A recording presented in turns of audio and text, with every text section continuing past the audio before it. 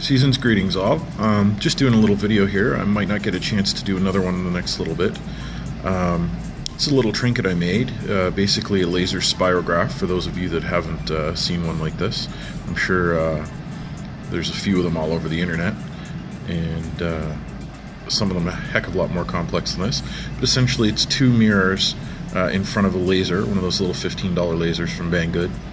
5 milliwatts off two little 1.5 volt motors that are being driven from one ULN 2003 on the bottom of that board underneath. It's actually getting a PWM signal from 3 pins on the Arduino to pulse the motors and the laser to create the varying patterns and dotted lines. It's really quite easy. I just left them almost on full random, and to generate a random number to start with, or a random seed, I'm reading the analog pin 0 with nothing attached to it, so it's just picking up ambient charge or whatever it would pick as a floating pin. And anyhow, it's incredibly small, would sort of fit in a pocket, and it's just going to be a great little trinket for the person who gets it.